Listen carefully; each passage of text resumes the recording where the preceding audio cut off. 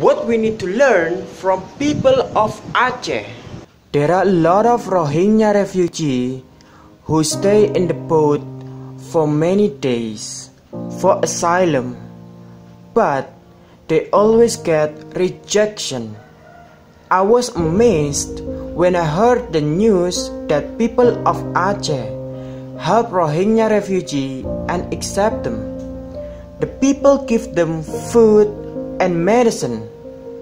From that, I can see the value of human when we can help someone else without seeing nationality or religion, because we are human. Even we are facing the pandemic of COVID-19, but we cannot forget to help each other. How beautiful if we are united and make the world become a better place. Much love, God bless you.